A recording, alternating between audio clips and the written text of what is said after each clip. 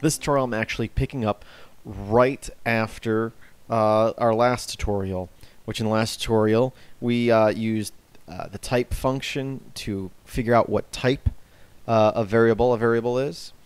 And then we also looked at Isinstance, which again has other uses, but right now we're checking true or false, like is variable x an integer? Is variable x a float? And of course, depending on what it is, we get a true or false. Now, again, this is something, anytime you have a true or false, you can check that with a loop or if statement of some sort. So, real quick here, we can check out a value of something, and not only, so in this case, we're going to say is instance z float, and if it's true, do something, if it's false, do something else. So we'll say if, and I'm just going to copy and paste this, if is instance z a float, well then we're going to print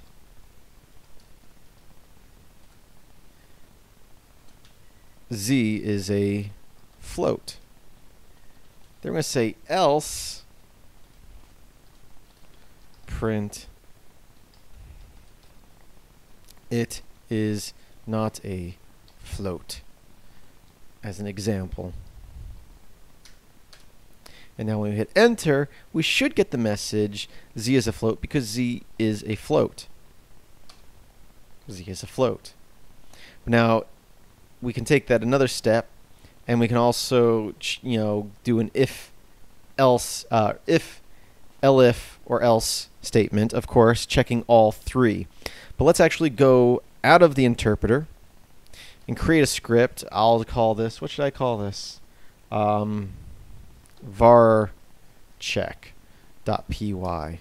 Again, I'm using Vim as my text editor, and of course, use whatever text editor you prefer. Just make sure it's not a word processor. I'm going to give it the shebang line here. Again, I explained in previous videos the importance of that. You can choose not to use it. I think that's a bad choice. There's really no reason not to put that there other than ignorance of not knowing to put it there. So here we go. I'm going to say x equals 5. And then I'm going to say, okay, if is instance x comma string, well then we're going to say print it's a string. And then we're going to say elif is instance x comma, and we'll say integer. We'll say, oops, don't forget our semicolon there, or our colon there. Print it is an int, and we'll say else, don't forget our colon there, print it is a float. Okay. So our code is working just like we did in the interpreter. We're setting a variable equal to 5, which in this case is an integer. And then we're checking is instance this, is instance that. Now again, this really isn't proper. This if else, this would be, really this should be, sorry. The code would work, but the statement is incorrect. If else, and we'll say, again, I'll just copy and paste this for a second. Float.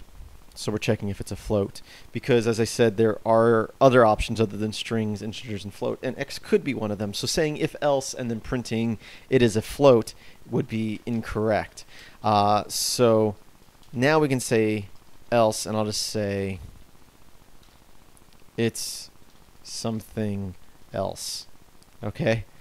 So in previous tutorials, we did that else at the end because there were only either 2 or 3 possible options. Here there's more than those 3 options, so we set the else statement at the end to cover all our other bases. So we'll save this, and of course we'll make it executable, giving it permission to run, because no program should have permission to run on your system without you giving it permission. Then I'm going to say // saying, in this folder, run this program, hit enter, and it says it is an int. Now, that's because our code creates the variable and goes right into it. Now, if I was to come back up in here and run this again, I'm going to say it is a string because we just changed it to a string. And of course, if we come back here and do this, we should be able to do 5.5, sure. Save it, run it again, and we get it is a float. And of course, there's other options that we're not even going to get into in this series, but we have that else statement in case for some reason it was that. Now, taking this a step further, we could say input enter something, whatever. So we're getting the user input, right? Now, if you've watched the previous videos, you know the problem that we're getting into right here. We're saying x equals whatever the user inputs. So I can run this code, enter something, I'll type in Chris, and it will say it is a string. And I can type in dog, and it will say it is a string. And if I run it again and I put the number 5, or any number, whatever, it says it is a string. Wait, it's not a string, right? It's an integer. So in previous videos, when we needed to enter an integer, we would change the user input to an integer. So now we can run this, enter something, and I can type in a number and hit enter, and it goes, it's an integer.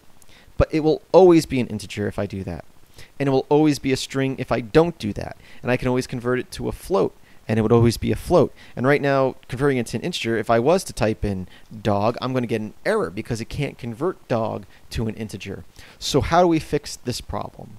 Well, the answer is simple, and it's what we're getting into next week. So I hope that you enjoyed this tutorial. Come back next Wednesday. If you're watching these as I put them out, if they're already out, be sure to check out the annotation on the screen for the full playlist. If you're not already watching the playlist, visit my site, filmsbychris.com. That's Chris with a K. There should be a link in the description. And I hope that you have a great day.